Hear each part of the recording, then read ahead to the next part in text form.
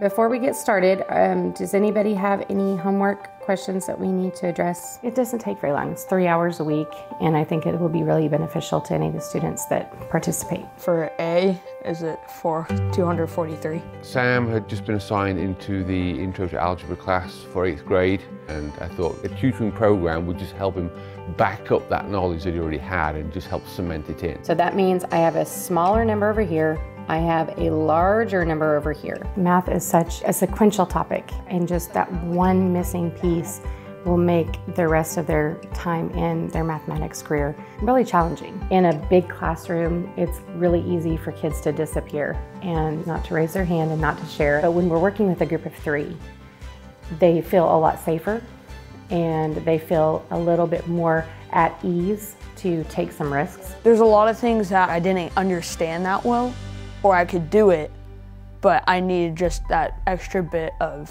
reassurance. And we were able to take our time on that. She was really fun with it. She turned it into more of something that would be more entertaining for me to do than just busy work. We want to make sure that the kids in Guyman are getting the same lesson as kids in Durant.